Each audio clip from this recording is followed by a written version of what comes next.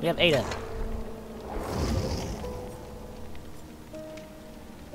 And she has music. Okay. That threw me off, because I wasn't expecting that. Alright, so. Her perk. Oh, that's right. Good way. Her perks are Wiretap. Wiretap activates after completing a total of 30% worth of repair progress on generators. After repairing a generator for the last 3 seconds, press the active ability button 1 to install the Wiretap, which stays active for 60 seconds. The aura of Wiretap generators are revealed in yellow to all survivors. When the killer enters 14 meters of the trap generator, their aura is revealed to all survivors, damaging the generator, destroying the trap. That perk was really useful during the PTB. I can only imagine if it's going to be useful now. Retroactive healing. When another survivor loses a health state of 32 meters radius around you, while you're injured, instantly increase your healing progress by 40% of the missing healing progression. I guess if you're hit when rescuing somebody and they tunnel the unhooked person, maybe? I didn't find this useful in PTB because I'm generally not that close. I mean, there are times when I am, but not enough to use a perk for it. And then low profile. When you become the last survivor standing, this perk activates. Hide your scratch marks, pools of blood, and grunts of pain. Caught up injuries for 70 seconds. So pretty much, if again you're last survivor standing, hatch is open, door is open, you can run to a door or run to find the hatch, and you won't have a chance of not being followed. So like you can easily run to the door, do the door, run away, and hopefully the killer didn't see you at the door. So if you run away, there's no scratch marks leading to where you were hiding. So you can run back to the door when you go back to the other door. Assuming the doors aren't next to each other, which happens a lot, and it sucks. Alright, so that's Ada. Now, let's quickly go to Rebecca. For Rebecca, we have Better Than New. Upon completing a healing action on another survivor, the targeted survivor gets a 12% speed boost to healing, opening chests, cleansing, and blessing totems. Survivors keep this bonus until they lose a health state. So it's kind of like overzealous. My only thing with overzealous, well, I guess it's fine. I feel like overzealous should be a little different. Like if you, I'll go do that later. Next perk, Reassurance. When within a 6-meter radius around a hook survivor, use active ability button 2 to pause their struggle progression for 20 seconds. If they're on a struggle phase, it also pauses the struggle skill checks. This was really strong during the PTB. I think they changed the pause time. I'm not sure, but during the PTB, it was found out that if you do this well enough, it extends the first phase to like 3.5 minutes. Hyper Focus. After hitting a great skill check while repairing or healing, this perk gains 1 token up to 6. Each token increases the chance of skill check triggered by 2%, the skill check cursor speed by 4%, and the progression for each grade check by 10 of its base value.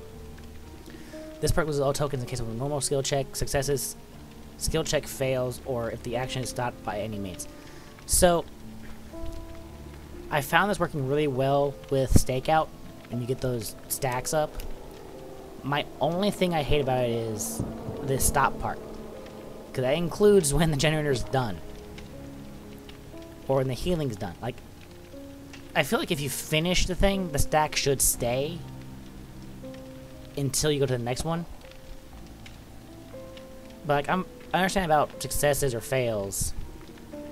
But the stopping one, it should be different. Alright. While we're here doing this, let's check out Wesker real fast.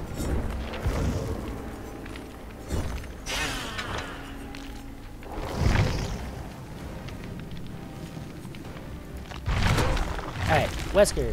Well, first loadout. We have Virulent Bond. Press and hold the power button to charge a bound attack. While charging, the Mastermind moves slightly slower as he prepares to strike. When charged, press the attack button to bound. If the Mastermind hits a survivor, that survivor becomes infected or furthers their infection.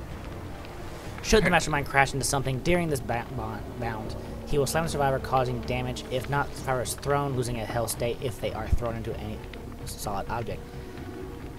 It honestly, as a survivor, is really fun to be thrown.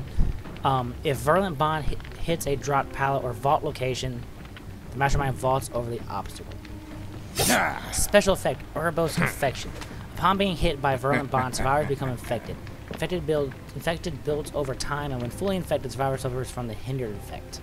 If virulent bond grabs and slams survivor while they're fully infected, Mastermind automatically will carry them. I don't think I ever had that happen to the PTB. I don't remember 100%. Special interaction, first aid spray. Give each trial several supply crates. Okay. Each contains its first aid spray. When infected, a survivor can use the first aid spray on themselves or another, removing the infection. Each first aid spray has a set number of charges. After using a first aid spray, the survivor's location is briefly revealed to... I did not know that part. That is... I did not realize that last part during the PTB. At all. Alright, in his perks, we have Superior Anatomy. When a survivor performs a fast vault within 8 meters of you, this perk activates. Next time you vault a window, your vaulting speed is increased by 30%. Just a window? Not a pallet? Okay. This perk deactivates after vaulting a window. This perk has a 30-second cooldown. So I'm sure that part goes down as you level it up. Awakened Awareness. When carrying a survivor, you can see the auras of other survivors within 16 meters of your presence. That's going to be used a lot to counter, for people who get close to counter barbecue. So it's going to be Barbecue and Awakened Awareness, and then whatever else. And then Terminus. When the exit gets your power, this perk activates. While Terminus is active, injured, downed, or hooked survivors are infected with the broken status effect until exit gates are open. Exit gates are open. I'm not going to say broken for additional 20 seconds. I think this goes up to 30. Like it's 20, 25, and 30. This is going to be another one that's going to be used a lot. This first one, probably not so much. But these last two, for sure. And that is your new Survivors and Killer.